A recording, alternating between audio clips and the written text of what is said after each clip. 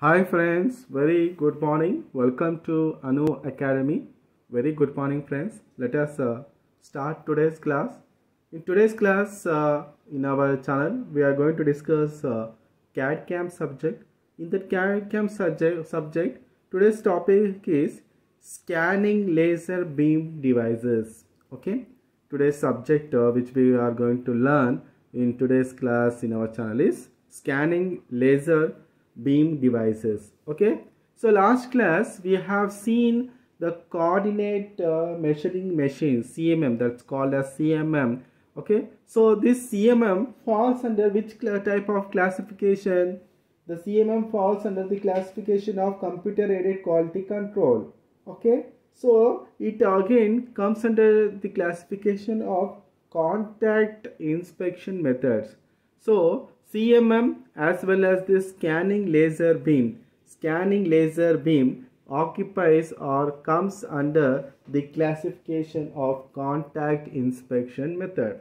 Okay, so sometimes you may get in your examination state and explain the different devices or different classifications which come under contact inspection method. So you can start with the CMM and you can start with this scanning laser beam device depending upon the marks. Okay, so now we'll start discuss how what are the things comes under this scanning laser beam devices and how we can understand it in a easiest manner. Okay, so we can start subject point of view as well as examination point of view, and we'll complete this scanning laser beam device.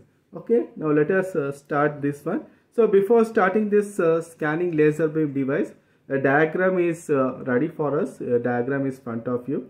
We will understand what is the diagram, what are the parts of the diagram, right, and how the things, how the mechanism is taking place in the diagram. Each and everything we will come to know step by step, so that it will be easy for us to remember. Okay, now we'll start. See, this is the entire diagram. Okay, so this diagram is called, this is named as scanning laser beam device. Okay, this is called as scanning laser beam device. The name itself is saying that it is a scanning member. So you seeing this diagram, we'll come to know how we can understand this diagram, right? Okay, see, starting of the diagram is laser. From that laser, what is happening? We are getting the coherent light beam.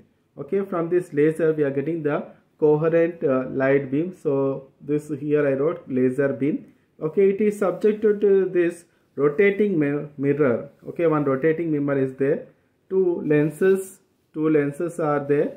One is sweeping beam and other is, here comes the object. Okay, here comes the object and here comes the optical detector, and this is the single processing. Okay, seeing the diagram itself, you can understand it's a simple setup. Okay, simple diagram. It's arranged in a systematic manner, easy to understand, easy to remember, and easy to get good marks in CAD/CAM subject. Okay, so now we'll come to know after seeing the parts of this diagram, right, what is happening to this diagram. Okay, so how we can give, what are the ways we are giving the input to this diagram, and how output is observed based on this diagram. Okay, right, see here you can see few sentences are ready. The advantages of this is that it is a coherent light beam which can be projected great distances without significant diffusion. This relies on time rather than light. A laser is used to project a continuous thin beam of light. Okay, so here a laser is used to project a continuous thin beam of light. A rotating mirror reflects the beam so that it sweeps across the object to be measured. So I will show you a rotating member. See, this is the rotating member. It sweeps the beam. Okay, this is the rotating member. It what is happening to this one? It sweeps across the object to be measured. So that is the function of the rotating mirror. Okay, next sentence will complete. The light sensor is located at the focal point of the lenses system to detect the interruption of the light beam as the object blocks it.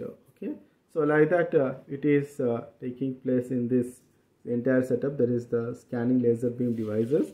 And here last we are having one sentence: a microprocessor is programmed into the conversion of the time lapse into a dimensional value and to perform other functions such as detection of defective parts.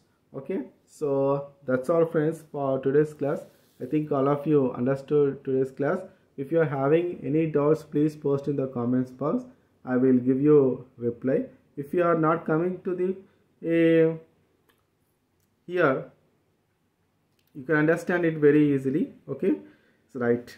So if you are not subscribed our channel, please subscribe our channel. Please like and share our channel. Thank you very much. Thank you for watching.